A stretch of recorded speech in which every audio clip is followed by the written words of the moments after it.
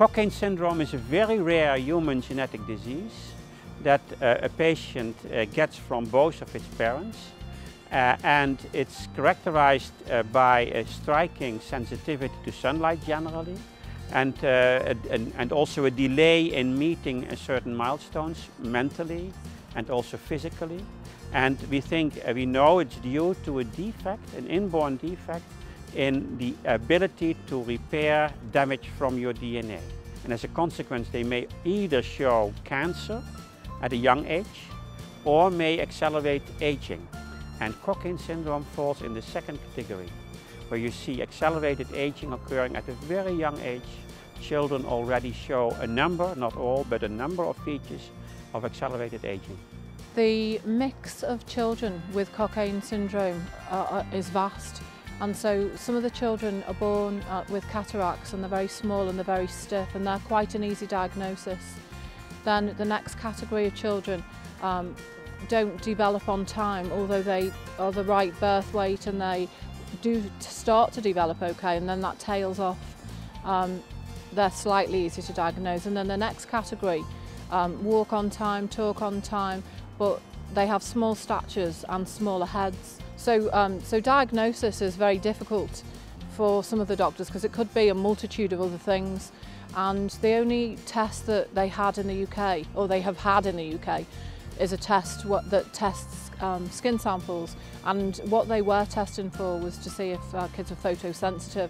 And some of kids that have Cockayne syndrome aren't photosensitive. So they've also now developed a test that will look at blood and will look at mutations in the blood, and there's mutations occurring all the time that are connected with Cockayne syndrome and that are just being found. Basically, we're interested to understand why DNA damage causes cancer on the one hand and how DNA damage causes aging on the other hand. And then we know already that it does, but we do not really know how. And we believe that if we know how DNA damage causes aging, that we also have a way to do something about it.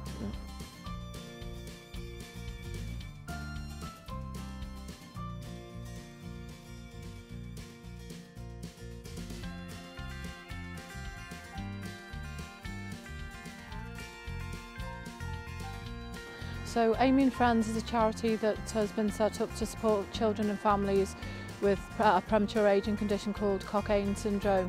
We also help other children that have got life-limiting illnesses that are connected to Cockayne syndrome, and we provide support, information, we're helping with research programmes and equipment when we can.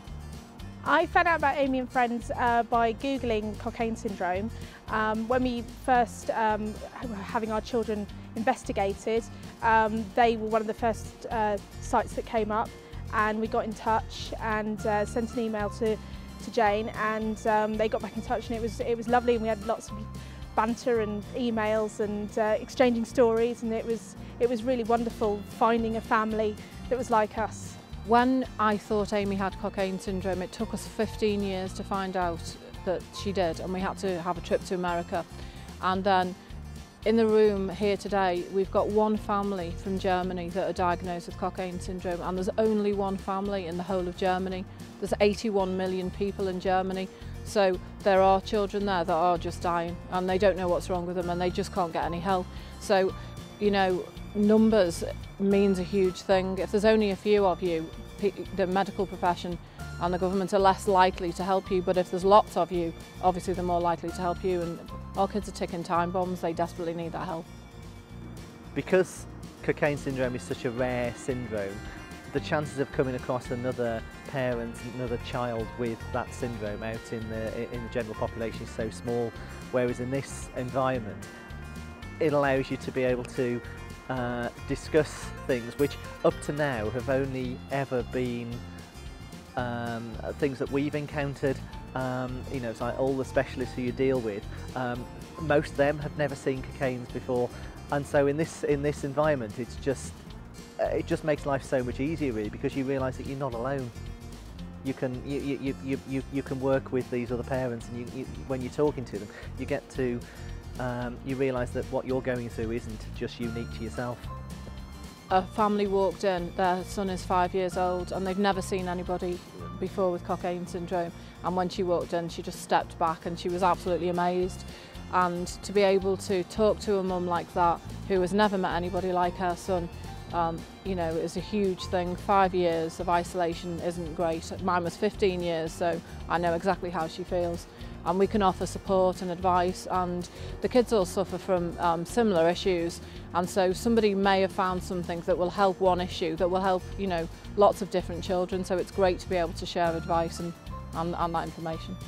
As medical science progresses, we are discovering and diagnosing more and more children with CS, and the bigger a support group, the better for all the families, for the children. We're all facing the inevitable with our children, and so just the camaraderie and the support that we can give one another is truly important, inspirational. It's just a must. We've got to spread the word all over the world. If your child has been queried with Cockayne syndrome, or your child is having difficulties with growth or failure to thrive and has a small head, you know, get in touch with us please, because we can help you, and that there is lots more that's becoming known about Cockayne syndrome. Don't be alone, you know, it's not a great feeling being alone, and when we're together, that, you know, as I've said, the love that we share amongst each other is absolutely amazing.